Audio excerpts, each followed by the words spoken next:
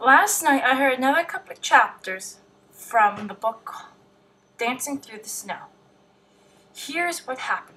Min had gone to stay with the doctor at their house.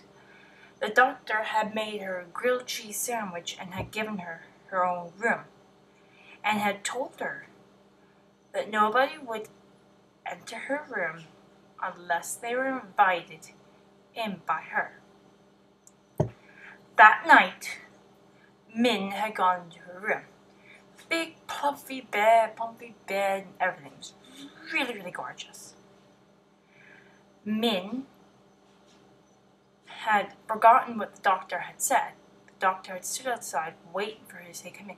She remembered, then she said, "Come in." The doctor had wandered into her room and had read Min a chapter book. Then Min had asked her if she could sing the song that she sung to her while she was in the hospital with pneumonia.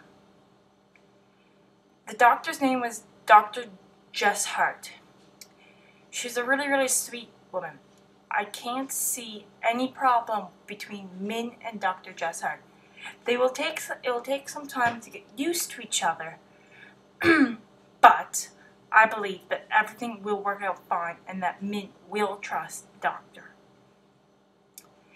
I really don't know what's going to happen next. This is quite interesting to hear.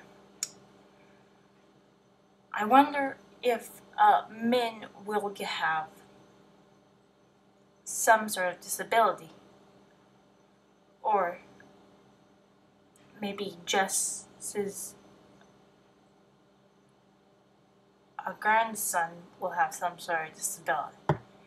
Min is probably going to meet Jess's grandson and Jess's son. Godchild, and godson.